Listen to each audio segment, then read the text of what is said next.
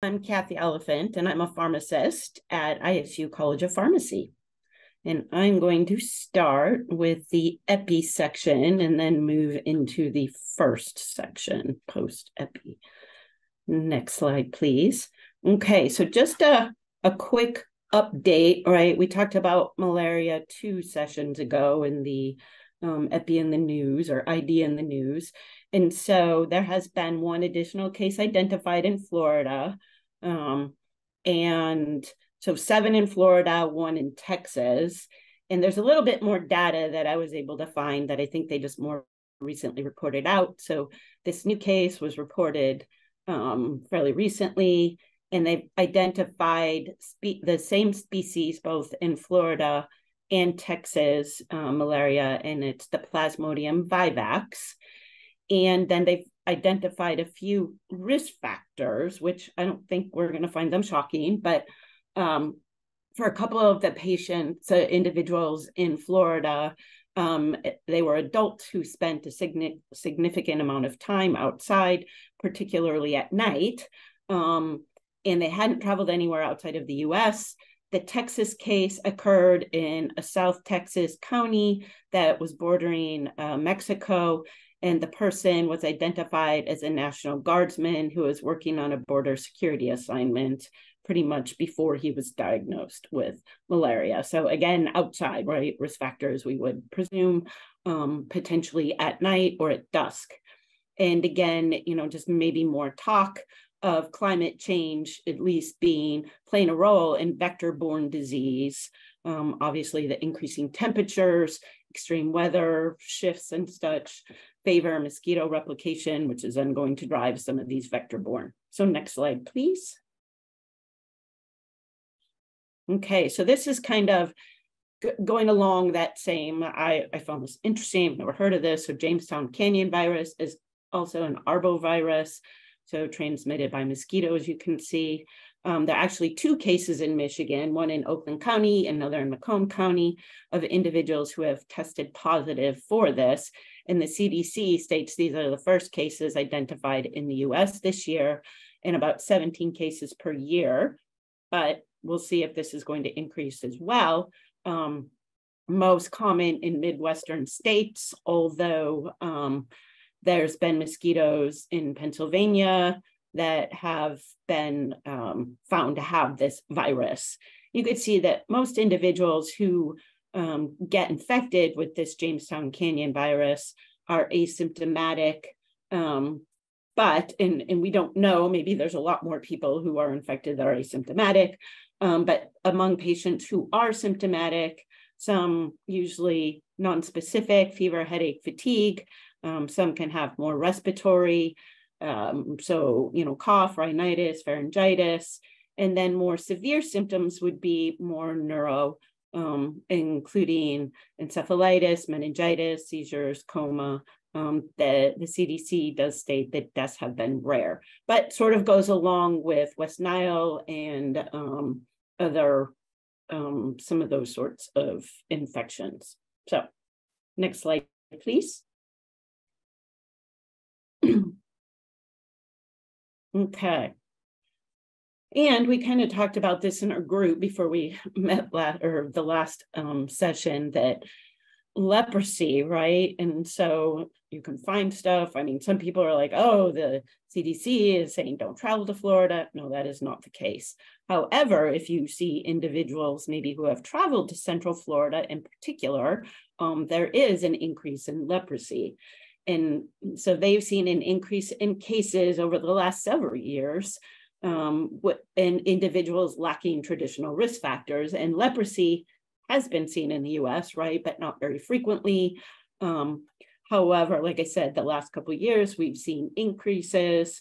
And it's also about 34% of the new cases are in Florida, and very predominantly Central Florida. So that's why they're kind of pointing this out. So they're kind of reporting, is it endemic? But this, the case report that I've got on this slide was an individual who, let's see, he was a 54-year-old male who sought treatment at a derm clinic, right, for painful and progressive erythematous rash. They became, more spread.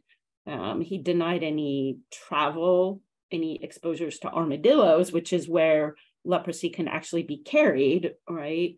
And he works in landscaping, spends a lot of time outside. And so a lot of these cases in Central Florida lack any travel history and such. They're, people not immigrating to the US or anything. And his stains were consistent with acid fast bacilli that was consistent with leprosy. So it's, like I said, this is not new, but it's maybe becoming a little bit more prevalent. And so the endemic referral. So interesting though. Next slide, please.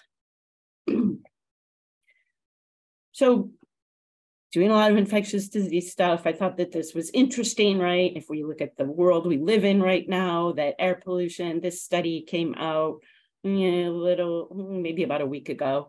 So air pollution may contribute to a rising threat of microbial resistance. You can see some of the news headlines that I've pulled out. And so this was a recently published study through Lancet Planetary Health, and they actually sort of did a model, and they demonstrated a connection between air pollution and increasing antimicrobial resistance. And so the model that they looked at levels of air pollution and levels of antibiotic resistance in 166 countries. And their research modeling, right, detected a correlation between high levels of air pollution and high levels of antibiotic resistance that they say, could become worse over time. And we already have issues with antimicrobial resistance. And so their model showed that particle pollution, they believe, is a cause for about 11% of changes in average antibiotic resistance levels around the world. They looked at specifically 9 bacterial pathogens and 43 types of antibiotics. And they suggest that for every 1% rise in air pollution, there is a corresponding link to an increase of antibiotic resistance between 0.5 and 1.9%. And it was dependent on the pathogen. So it's something to think about as we keep getting worse air pollution, lots of fires and such, just all the climate change that we're seeing, right? And so I thought this was interesting. Okay, so next slide, please. All right, so just a quick look at COVID, right? You've probably heard in the news where people are saying, oh, it's creeping up a bit, right? So you can see this is from the CDC. The top data is through July 29th, and then the bottom goes through August 5th. And you could see on the bottom, graph, if you look at the very end for where we are right now at the beginning of August, you see that slight uptick. And, on the top chart, you can see that there's been a 12.5% increase in new hospital admissions for COVID. Next slide, please. So just talking about some of, right, this is constantly changing. And, if you haven't looked and listened to COVID stuff lately, so we have a new variant. It's still an Omicron variant that tends to be, it's the more circulating strain right now, and it's the EG.5, and we'll talk about it a little bit more in a second. But just to kind of, if you look on this chart side, you can see that over this time period, so kind of starting on 6/10, it's this yellowish, and this is the model based on the very far right, but predicted here in this week, the latest week report out, which was August 5th, and it was at a percent of 17.3, and you can see over these several weeks on the 6/10, 6/24, it was about 4%. So becoming more prevalent, but we still have our XBBs, right? So 1.16, 1.19, which have been the prevalent strains kind of circulating, and 1.5. Next slide, please. And this one will demonstrate. So just to kind of point out, I like this chart that the CDC has on their COVID website. And so everything coming off here is basically the Omicron, right? And so this EG.5 is coming from the XBB Omicron variants. So it kind of is going to follow that. And like I said, that's become an emerging, more prevalent strain of COVID. And I kind of looked into it, and it's not really leading, and I'm sure it might be a slight bump. It really, they're not describing it as a surge, right? Any experts, it is very closely related to, all of these XBB variants. There's a somewhat different change on the spike protein. So I saw there might be a little bit more immune evasion, but probably not enough. So, if you've had the vaccines or, and I guess more likely, and COVID at some point, that you're probably pretty protected from it, from what I read. Others may have other opinions. Certainly hop in the chat or feel free. But probably the vaccine currently has some efficacy towards it. Next slide, please. And this is just wastewater, testing that we've been kind of looking at. And you can see that there's about, on the latest data reported out on the bottom with the bar chart, 11% of the EG.5 in the Boise wastewater testing in the week of July 24th. But still XBB 1.9 and 1.16 still being the most prevalent variants at that time. Remember, this lags behind, so probably expect to see it bumping some. Okay. And that is my last slide on COVID, because some of the other slides that we've been using were not updated. So, okay, so this is just sort of a teaser. Liz and Sky are going to talk more about this. I'll give you a lot more information, but I'm sure a lot of you have heard about Candida auris. It has actually been around for some time now, 2013, I think, when it was first truly noted in the US, but really 2016, where New York City was sort of known as the hotbed. But we'll see that they'll talk about COVID, what's emerged more. And now Candida auris has been found in at least 29 states. It's a fairly significant Candida species that I think sort of just on its own, it's multi-drug resistant. And you'll see that fluconazole resistant is about 90%, Ampho B resistant about 30%. This is from the CDC website. It's not fully up-to-date information, but a lower risk of resistance to the echinocandida at about less than 5%. But stay tuned for more on this. Okay, next slide. Okay, and I think I have the first two. Okay, so just kind of wanted, since we're talking about yeast, right, fungus and mungus and stuff, and the changing distribution of our dimorphic mycoses, and we're going to talk specifically about histo and blastomyces. And kind of traditionally, I'll show you some maps, but I didn't, until I started digging into this more, a lot of our traditional knowledge is coming from like the 1950s and 1960s, right? So that's pretty old data. And as we kind of look at what's been changing, for geographic distributions, endemic type pathogens, these as well have changed in their distribution. And so this study out of Clinical Infectious Diseases, and it's a recent study from April of 23, but they wanted to see, is that were there changes in that traditional geographic distribution? And there are definitely flaws in this and who it's focused on, but this was a Medicare population, so anybody over the age of 65, right? But they did a retrospective analysis of more than 45 million Medicare beneficiaries from 2007 to 2016, as you can see. And they looked at it, they were looking for certain thresholds, and they defined incidence as 100 cases per 100,000 person years for histoplasmosis and 50 cases per 100,000 years for blastomycosis. And they found that there were almost 80,000 histoplasmosis diagnoses in that time, and just over 6,000 blastomycosis diagnoses in unique individuals during that time frame as well. And that they their conclusion, and I'll show you a couple slides, their geographic distributions have changed very significantly. So we can hop over to the first slide that I've got kind of showing. And this will be on histo, okay? And you can see, so the top slide, or the top map, is what we had thought of traditionally. And histo, traditionally living in central and eastern states, particularly around the Ohio and Mississippi River valleys. I did my ID fellowship in Chicago in early HIV, and we always thought about histo and blasto, right? Potentially in those individuals, because just due to proximity. We don't talk tons about it, but if you go to the bottom map, this is demonstrating what they found in this study. And granted, it's a skewed population, but okay, some of these could be acquired early in life as well, and then can present later. But if you look at this, and why is this important? Well, as you start looking at clinical diagnoses, right?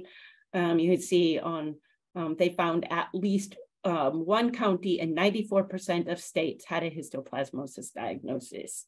Pretty significant change, right, from that top map. And it's important because that expanded distribution, right, it can maybe help focus in being able to diagnose maybe more rapidly, because maybe people aren't thinking about it, right, as clinicians are evaluating patients in the differential. And you can see that traditionally there's been about an average of a 40-day delay in diagnosis of histo.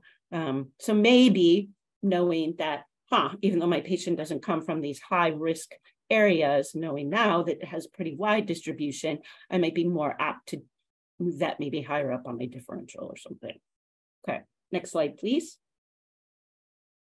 So this is blastomycosis. And you can see that it's not quite as prevalent, right? That it was just over 6,000 cases, but at least one county and 78% of the states had a diagnosis of blasto.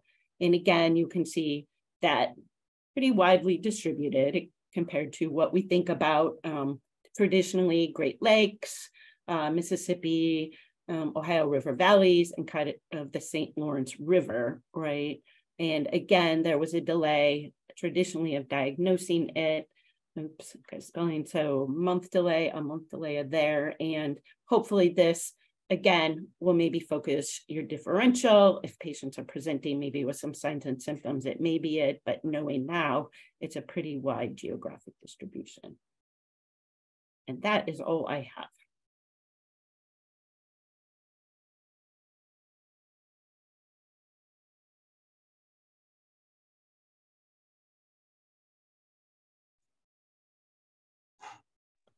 Sorry, I lost my unmute button for just a minute there. So thank you, Cathy.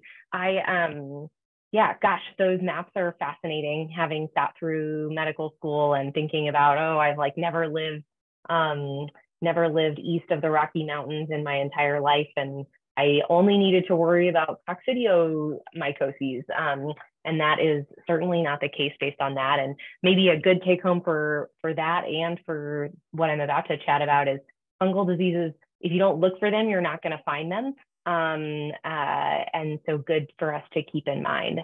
So in this like fungal potpourri that we're going to chat about, I think the other thing we found as we started looking in like what's new in the world of fungus is that recently there has been more data about fungal diseases and co-infections with COVID-19. You know, we're sort of starting to be far enough out that there's actually time to have analyzed data in that setting. So we're gonna chat about this for a little while, and hat tip to Verena, who is unable to present, but certainly helped prepare these slides and think about what content from them would be super helpful. So big picture, the bullet point on the top is really that hospitalizations involving fungal infections has increased, you know, by almost 9% each year since 2019. And you can see in this graph, the orange is fungal deaths with COVID. And even independent of that, the number of fungal deaths has increased in our non-COVID patient population. So we are going to focus on our COVID patients because that orange bar came out of nowhere concurrently with the pandemic. But important to keep in mind really that I think probably a large part of strain on the healthcare system has contributed to an increased risk of invasive fungal infection. So we're I'm putting my inpatient hat on, and we're going to talk about sick inpatients for the most part in this category. We also know that, starting 6 months into the pandemic, we were giving steroids. And for a long time, we've known that steroids put people at risk for fungal infections because it does suppress their immune systems. And then I think the last big bullet point, right, is that patients with COVID-19 who have fungal infections are more sick. So they have higher in-hospital mortality rates, they have higher rates of ICU stays, they're in the hospital for longer, and they have increased rates of mechanical ventilation that is probably both associated and causative of some of those fungal infections. So when we look at sort of the co-infection of COVID-19, we're going to talk about 3 of them. You probably should have in your mind like the risk of fungal infections across the board, but you can see in this graph, this nice orange bar here is our aspergillus. The next gray is Candida, and then this is all bit smaller as part of this. And then that big red is the other and unspecified, which I actually think is helpful to keep in mind because a lot of times we say, gosh, we think this is fungal, but we're not able to identify what we think this is. So again, sort of mapping out, you can see this sharp uptick starting in 2020 with our COVID-19 pandemic. And the 3 that we're going to talk about today, the top one and the bottom one, I would say, are super pertinent to our patients here in the US. And the middle one, I think, is good to keep in mind, but is probably more related to global pandemic issues than necessarily the US. So we're going to talk about pulmonary aspergillosis. We're going to talk about mucor and Candida. You can see the incidence of both aspergillosis and Candida, are as high as 1/3 of patients who are super hospitalized in our COVID patient population. So that is crazy, right? Those are our sort of comorbid ICU patients have massively high rates of fungal infections in some prevalent studies. And then that rate of mucor is lower, and that is really data nationally. I'll talk more about that piece of it. So let's break them up into 3 different chunks. And we'll start with COVID-associated pulmonary aspergillosis. So we all have thought about these fungi before, and hopefully we will continue to think about them after COVID. But thinking about your COVID patients who are then hospitalized and admitted and then develop aspergillosis, it's a pulmonary invasive infection. That's where we would look for it. And you can see they need to be on sort of our heavy hitter azole, voriconazole, or isobuconazole as part of that. The next slide I want to think about is what does that look like? So what is the clinical picture of someone who has COVID-associated pulmonary aspergillosis? So I say broadly worsening respiratory symptoms or status. And the majority of our aspergillosis patients are admitted in the ICU, critically ill, and then we, in real time, acknowledge that they have worsened clinically, get repeat imaging, rebronch them, look for some sort of clinical worsening picture, and identify the aspergillosis. This case actually sort of publicly accessible on Radiopedia, like a great resource for when you need like a perfect classic imaging. That patient actually went home, so was admitted to the ICU, got our therapies for COVID, and then discharged home and had sort of worsening dyspnea at home and came back with lungs that look like this. So I think even though I'm seeing most of these fungal infections, invasive fungal infections, are happening to our patients who are already in the ICU and still under the care of an inpatient team. For all of those primary care doctors, I don't want you to ignore the fact that if your patient was admitted, received high-dose steroids because of their COVID, received tocilizumab because of their COVID, and then discharged home, and then they have worsening respiratory status, keep this on your differential. I think the radiographic signs are helpful both for aspergillosis and then all fungal infections, right? So the halo sign, not indicated on this, this picture here, the halo sign is a nodule with brown glass opacities around it. Whereas this, what we're seeing are some cavitary lesions with fungal ball in the middle, that intercavitary mass. And in the case of both that intercavitary mass and the nodule, that is like a fungus ball that if you biopsy, look at it under a scope, you'll be able to identify what it is. So either one of those fungal balls on imaging, no good, not always indicative of aspergillosis, so it certainly is the most likely, but should make you think of fungus regardless. So let's talk about risk factors and why people are getting aspergillosis. So this is the first of 3 of these sort of risk factor diagrams. So I'm going to walk you through at least what it looks like. You can see these major risk factors are these ones that are more bolded or more deeply shaded, whereas the little evidence of risk factors that certainly have a theoretical risk factor, right? When I was in medical school, this is like what I learned were risk factors for aspergillus pre-COVID. But these are our sort of known risk factors. And then I think other helpful things to think about, they identify your low-income risk factors, low-income country risk factors versus high-income country risk factors. And then the major risk factors identified with this big exclamation mark. So I think this is helpful for us to think about, right? What is the treatment for inpatient critically ill COVID patients? It's dexamethasone and it's tocilizumab. And we give that because it knocks down our immune system, but that is the risk factor for aspergillus.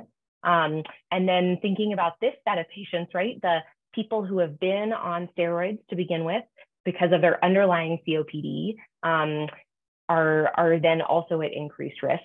And the pathophysiology of this really is that the viral picture probably causes some epithelial lung damage.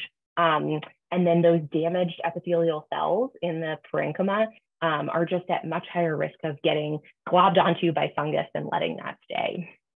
I think the ICU stays and mechanical ventilation, we have always known patients are, more critically ill, more immune suppressed as part of that. So these are the patients you want to think about in particular for your aspergillus.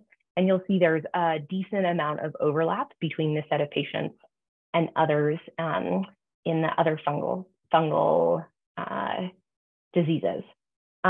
Before I move on to Mucor, does anyone have any questions about COVID-acquired pulmonary aspergillosis, or does Sky have anything he wants to jump in with? No, nice. I'm monitoring the chat. I don't see anything in the chat as of yet. Okay, great.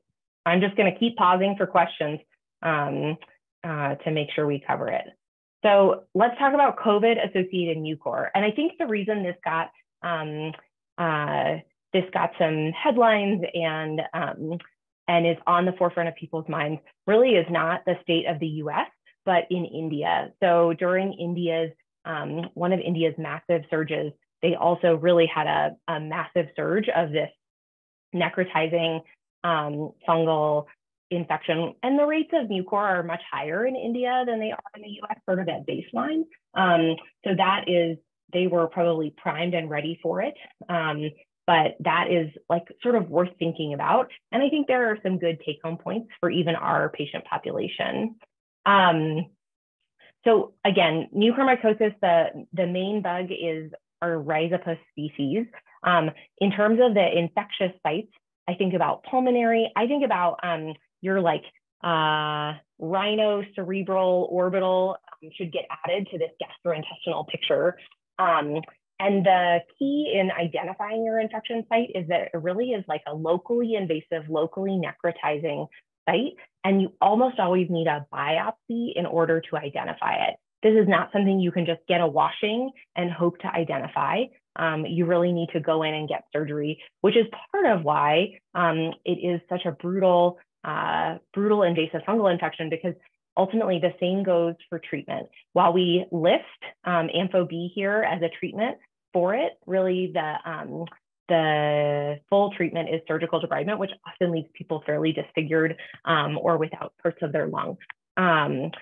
So not fungus to recommend. Happy that our rates here are lower than those in India. And we have, as of yet, I think, not seen the rates in this country that they did over in India.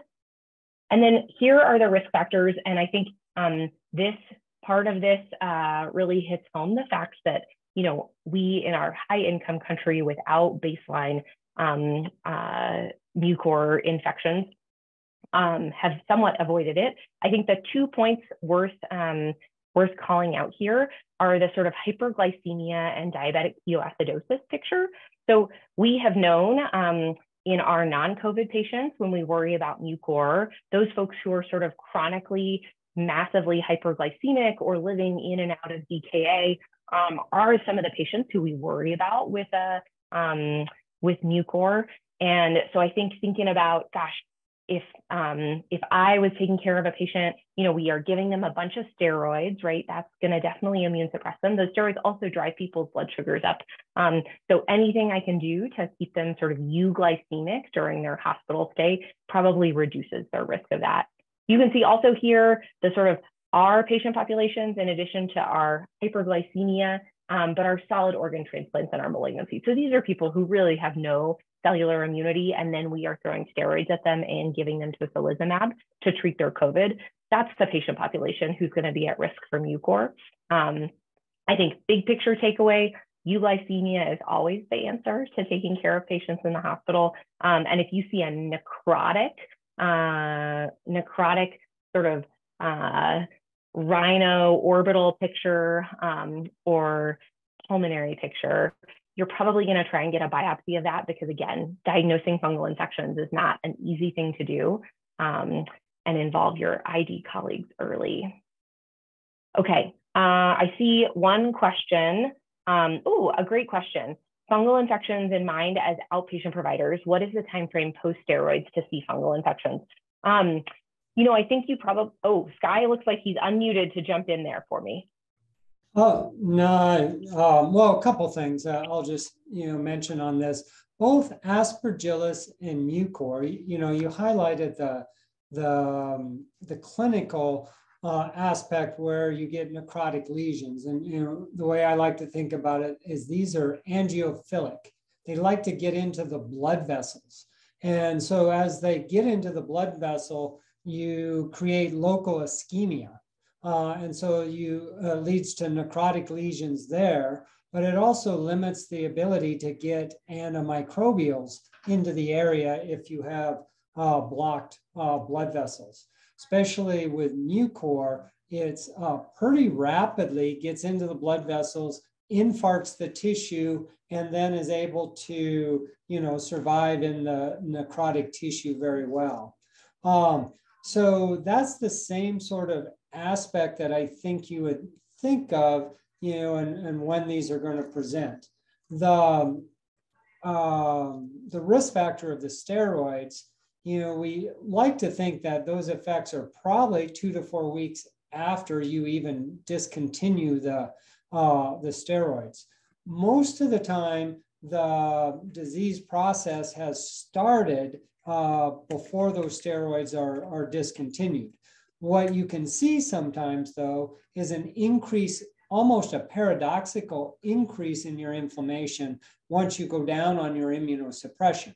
So something that was sitting there, quietly invading tissues now has a lot more inflammation on it. Clinically, what I've seen, as mentioned, is you can have a secondary, spike in symptoms after discharge from the hospital. Mucor often is still presents while they're still immunosuppressed, and you see it because of the necrosis and the inflammation. So I'd roughly say, you got up to a month after hospital discharge, and again 2 to 4 weeks after discontinuing of immunosuppression. After that, it's not that you can't see it, it's just going to be a little bit more subtle. And in fact, I've seen a small lesion for Aspergillus months after, but you don't have the rapidly progressing disease like you saw in that CAT scan. It's kind of a nodule that is playing off in the immune system and just kind of staying almost quiescent or stable. Awesome, thanks, Sky. I'm gonna ask The follow-up question, roughly the same time frame for tocilizumab and baricitinib, which are sort of our other backbone agents for our critically ill patients. Is that the same picture that you think about, 2 to 4 weeks as being their highest risk? Yeah, baricitinib has a shorter half-life, and it's an oral agent that's given daily. Tocilizumab is one of those longer-acting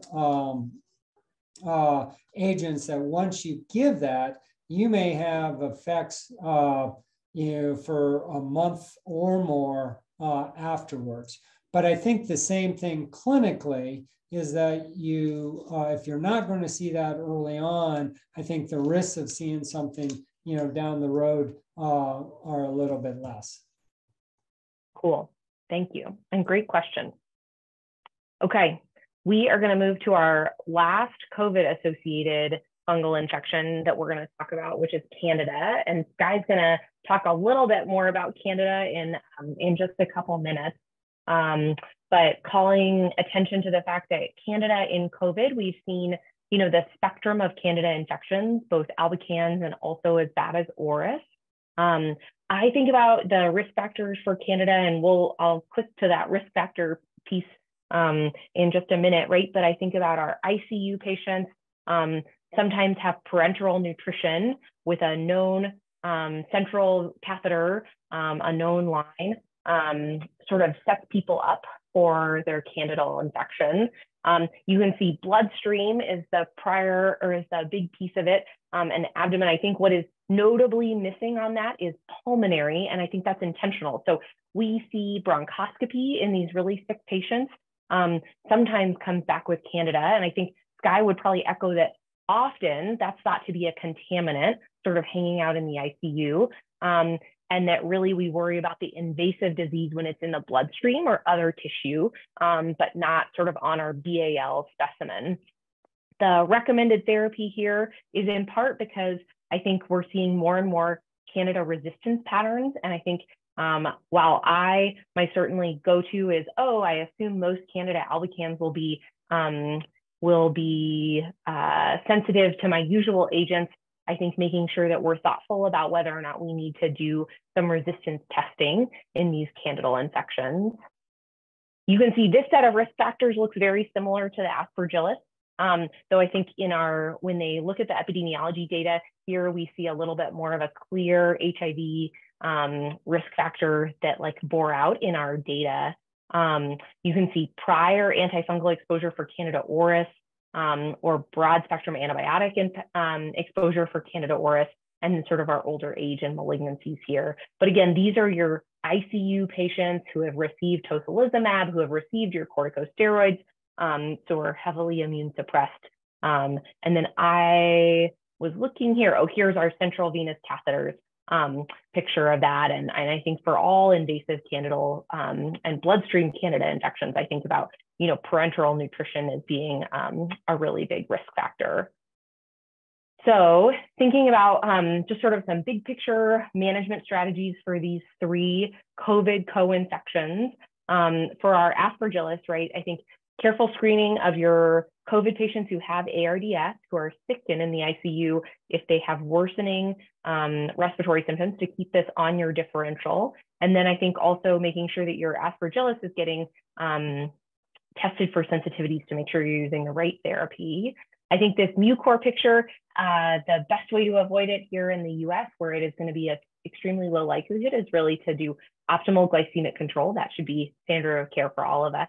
And then for our Candida, again, I think thinking about antifungal susceptibility testing to sort of optimize treatment without breeding resistance.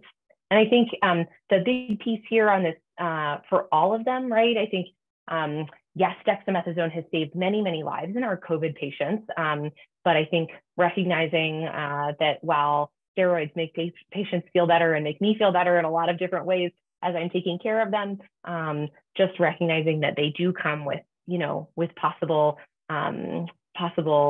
negative outcomes for our patients down the road. And then I just have this last sort of key points, I think, with our COVID-19 associated fungal infections.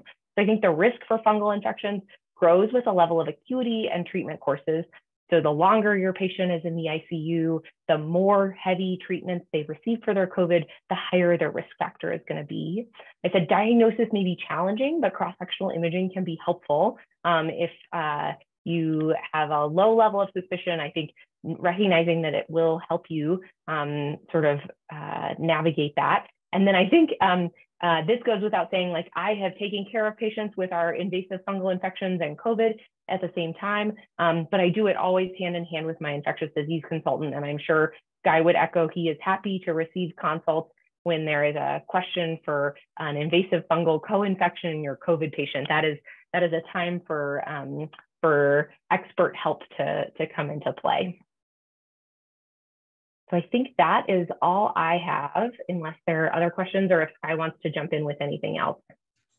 No, excellent presentation. And I think a lot of the Canada stuff, maybe as time permits, I will just talk about candidemia and candidiasis in general, along with our first case. So cool. I'm going to mute and give the reins back to Jocelyn for slide control. Thank you. Next slide. Great. So again, I apologize for not having my camera today, but hopefully y'all can all see me and look at the slides. This case, 68-year-old male, traditional multiple comorbidities, diabetes, hypertension, and end-stage renal disease on hemodialysis, but it also had laryngeal cancer and currently had a chronic tracheostomy. He developed bronchitis. The sputum tracheoaspirate was cultured, and as Liz had mentioned, we often see a lot of different organisms, and it had oral flora and yeast. But then the yeast was identified as Candida auris. Next slide. So we're going to, talk a little bit about this organism because it certainly is catching the headlines. Well, a little bit about risk factors, treatment necessary in this case, and if it is, what do you use? A little bit more about susceptibility testing, and then a big one is what infection prevention strategies should be used. Next slide. So this certainly, as Cathy pointed out initially, is in the headlines, and it's been so-called darling of science writers for a variety of reasons. It has been considered this deadly fungus and can certainly add to morbidity and mortality. But it's also a new organism that just kind of burst on the scene, nearly simultaneously in 3 different continents. From that, it has spread, as this one article said, to 33 different countries on actually, 4 different continents. And we're going to talk a little bit about, why that might be, because it's an interesting conjecture on what might be going on. Next slide. But before I get any further, I really want to highlight a couple different articles and guidelines. The most recent one has been 2016 from the IDSA on guideline for management of candidiasis. And it's really good document. And a lot of people think it's due to be updated because a lot has happened since 2016. But a lot of the recommendations are still real solid. And I'll talk about a few of the nuances and caveats as well. Next slide. European guidelines, very similar, and I'll highlight just one of the nuance differences, but this one is from 2012, and they look at it slightly different, and they're both pretty good reading as far as their evidence and data review. Next slide. Okay, so Candida auris. The CDC is also a wealth of information, both for clinicians, infection preventionists, and the general public. And so highlighted that here. Next slide. So off the CDC website is also this description of where this all started. And nearly simultaneously, we saw the identification of a novel species of Canada in Venezuela, South Africa, India, and Japan. From there, the United States cases can be tied to one of the or more of these different clades, so to speak, from different areas of the country, as our global travel and the world is shrinking with travel and human as well as livestock, birds, and aquatic mammals throughout the world. Next slide. Since its identification in the United States, it has increased fairly steadily and has been reported in the states, as you can see here. The darker the discoloration, the more cases that have been identified. Not any reported in Idaho or Pacific Northwest as of December 31st, 2022. Next. Okay, so this is where I want to jump into kind of the whys of all this. And it really ties into a couple of the themes that we've discussed in this forum before. One is climate change. And there is a tie-in here. And one of a fairly compelling hypothesis is that this organism has developed an increasing tolerance to temperature.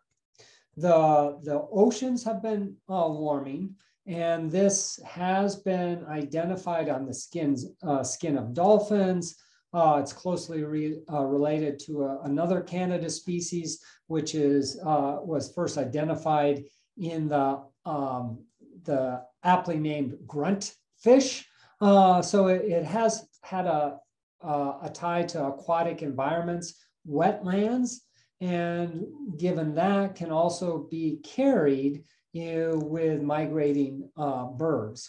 And the four different areas where it was identified all have coastlines, and except for South Africa, are fairly temperate in some of the areas where it's been identified. And so the slowly warming oceans could slowly allow the selection for an organism that before did not replicate well at warmer temperatures, i.e. Body temperature. Next slide. When they looked at the temperature some of these grow at, you can see that the Canada orris has, apart from the closely related species, began to replicate more easily in warmer temperatures. The Canada hemulonus, as well as the renamed Canada lusitania, are other Canada species that are seen in human disease. So this change in incubation temperature and increase in human disease can also be tracked in other environmental pathogens, such as the non-tuberculous mycobacteria. And I haven't looked at it, but I'm also suspicious that we might be able to see this also in Mycobacterium leprosy as well. And so those sort of changes may affect increase in human disease also. And so once this occurs, then you can see the spread, especially in hospital environments and in patients with increased comorbidities. Next slide. So Candida auris has been identified, and it is tied loosely to one of the heat shock proteins that may be associated with this increased thermal ability to grow at higher thermal temperatures, that it also has some ability for drug resistance. And it can routinely be resistant to the triazoles, of which fluconazole is one of the highlights for Candida species. And if not aware, agriculture uses a lot of triazoles as one of the predominant fungicides, especially on cereal grains. And we know from algae blooms and everything else that runoff from agriculture into our oceans is having an effect. So simultaneously with ability to grow at warmer temperatures, triazole resistance is fairly common in Candida auris. It can also develop resistance on therapy because of this, these mutations. And so you need to follow it while treating to make sure that it stays sensitive and you're getting good efficacy in your treatment. But from the IDSA guidelines for all invasive Candida species, they recommend starting with an echinocandin. The IDSA guidelines do say in somebody with Candida albicans, no previous exposure to fluconazole or azoles, that you could consider fluconazole as your initial treatment. But pretty much for invasive Candida, I usually start with an echinocandin. Unfortunately, those are only IV. Next slide. The European guidelines do recommend initial invasive Candida treatment with echinocandins. And for Candida auris, that would also be acceptable for initial therapy to start with echinocandin. Next slide.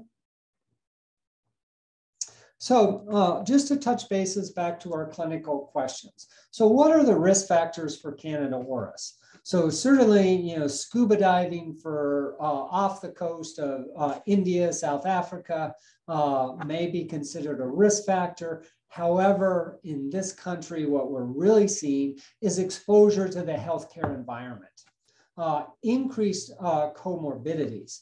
And as Liz mentioned, Candida in general is a colonizer of our mucosal surfaces. Oropharynx, our GI mucosal barrier, and also our upper respiratory tract. And as a colonizer, our body doesn't necessarily care if it's there.